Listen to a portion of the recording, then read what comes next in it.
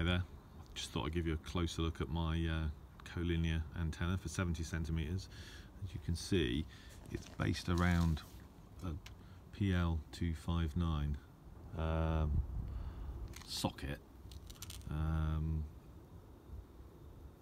that's mounted onto an aluminium bracket with 4 bolts, small nuts and bolts,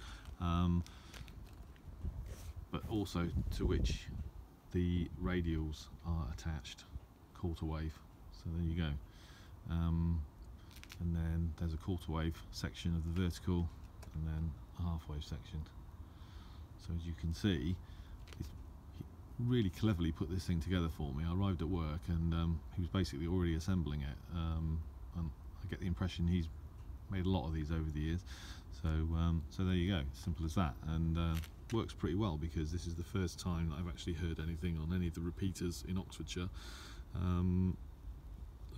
Didcot is, yeah, about 20 miles away.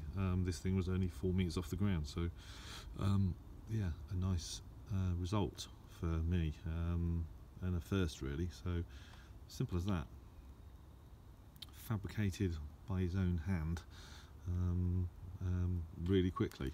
So I'm very happy to have such a generous chap working for me. And how did I manage to luck out so well that I hired a guy to work for me, and then he'd been working for me for a couple of months before I even realised he was a radio ham. It was only one day when he came into my office and saw my Baofeng charging in the sort of cradle, docking cradle on my desk. He was like, you know, what's that? And we got talking, and he said to me that he was actually G1's LMA. So brilliant, really. So there you go. There's my Colinear 70 centimeter aerial. Looks pretty straightforward. If you wanted to make one, even I'd give it a go. So there you go. Right, I'm freezing to death. I'll have to say thanks for watching.